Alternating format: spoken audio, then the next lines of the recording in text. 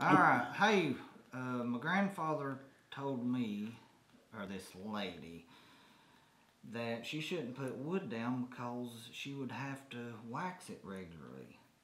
Is there any truth to this, or is her grandfather crazy? Well, he's his grandfather. Chances are he's got a little age on him. Yeah. Years ago, that was the way floors were finished. They were finished one of two ways, either wax or oil. But thankfully, many years ago, some really smart guy came up with polyurethane.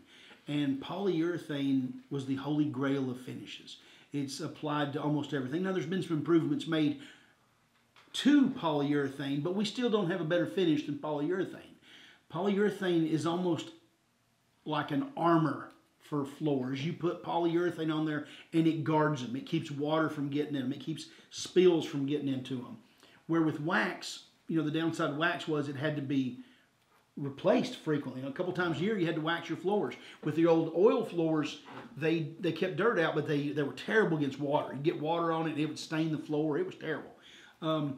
With polyurethane, this is going to be important. With polyurethane, it does not need your help, okay? There's nothing you can do to make that finish better, especially on your pre-finished floors with aluminum oxide. They don't need polished. They don't need waxed. They don't need oil on them. All they need you to do is clean them with a no-rinse cleaner.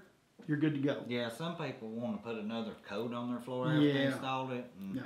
Bad idea. Right. Because If all it's a you're factory doing is finish making a softer finish on Right. top of a hard finish. It was perfect when it got there. Your factory finished floors, I've seen it done many, many times, and they're UV cured. They're hard. They got aluminum oxide in them. Anything you put on top of that, you're just degrading what you purchased.